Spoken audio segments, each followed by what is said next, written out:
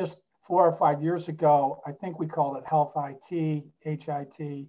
Now you hardly ever hear that. But for me, at least, digital is, all the activities that are, whether it's an element or it's an activity on its own that are driven by, again, the creation and transmission of data.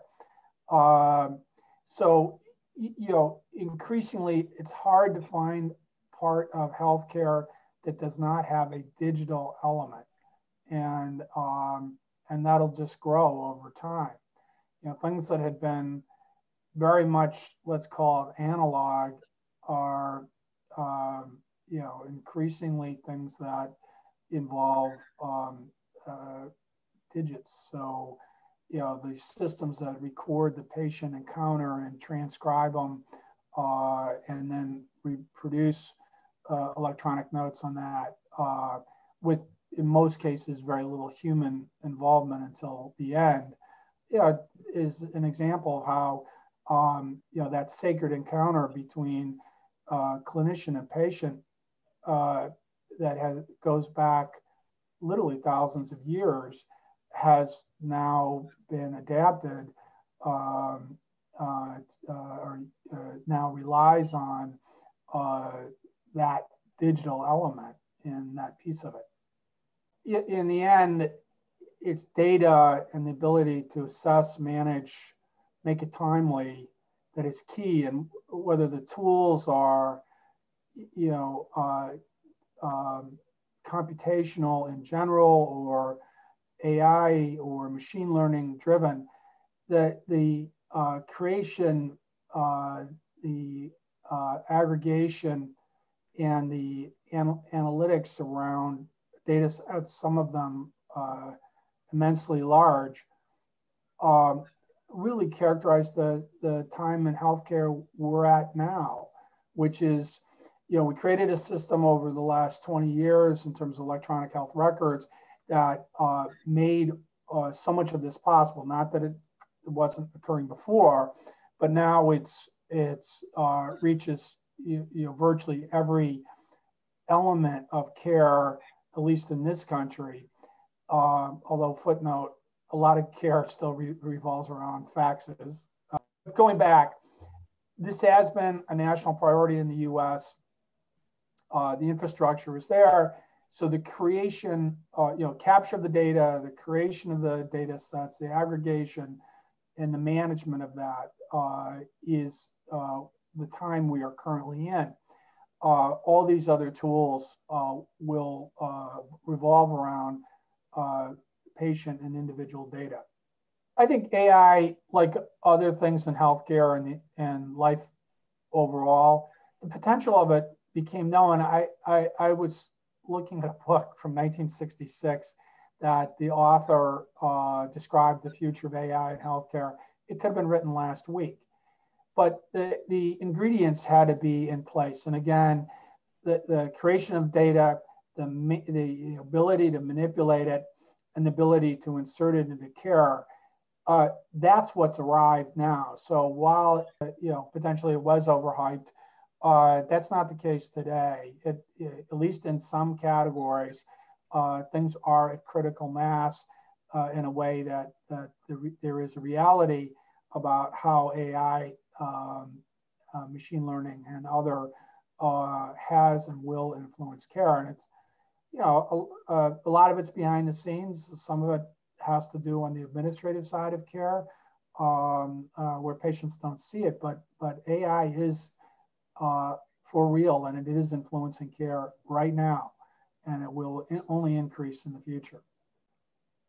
For our size, and I think reflecting our history, where some of the initial electronic medical records were actually the work of our faculty, we are a leader. We've made a big commitment. Companies like GE are partnered with us, but there's a lot of AI strength in the U.S. system, and it's growing. So yeah, we are a leader without question, and we have dynamic faculty like Dr. Keith Dreyer, who are national and international leaders.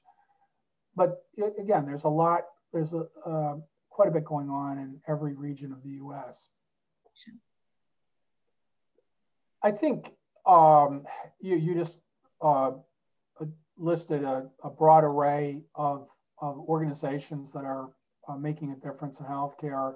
Obviously, it's 20% of the U.S. economy, so there are tens of thousands of organizations that are in one category or the other. I think in my experience, the key to making substantial contribution is to appreciate the role and the capabilities that your organization brings. And that typically means you're going to be working in a collaborative environment where the strengths of whatever your organization are matched up with strengths. Let's say if it's us working with clinicians, understanding what care looks like when it's delivered at the patient level, understanding requirements of data privacy in the healthcare environment. All those things require a level of expertise. And again, in the collaborative environment, we view it as collaborative innovation. The exchange of perspective, knowledge, experience, cultures among organizations, whether they're large industrial firms, tech companies, or academic research centers. The combination of those has been wonderful for healthcare for decades, and we see it as an area of substantial growth in the future. I think in the end, it comes down to patience, and I think organizations that understand people and the lives that they lead will bring a lot of value, assuming that they can master the interface with the provider and the realm of teaching and academic research. But more and more care is going to be provided remotely in the future, and the way people find themselves in the economic and social conditions that they're experiencing on a daily basis, clearly are the most important ingredients in long-term health. So the organizations that are able to characterize that, understand it, and match it up in a care-focused environment will be providing unique value. I think the pandemic demonstrates that healthcare providers cannot operate in isolation from the, broadly the social determinants of health.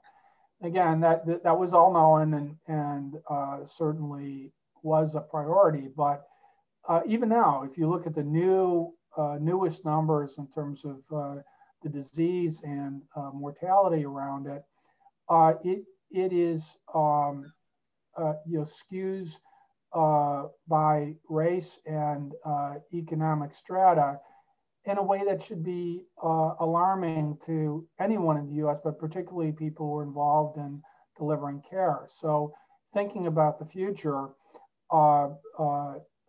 addressing in an organized way, trying to remedy some of those drivers, those negative drivers, I think will be an ever higher priority among the caregivers in the U.S. and around the world. So, I would see that as a change. Again, not that it wasn't here, not that it hasn't been here for a long time. It's just establishing that as a permanent priority over the next decade or two.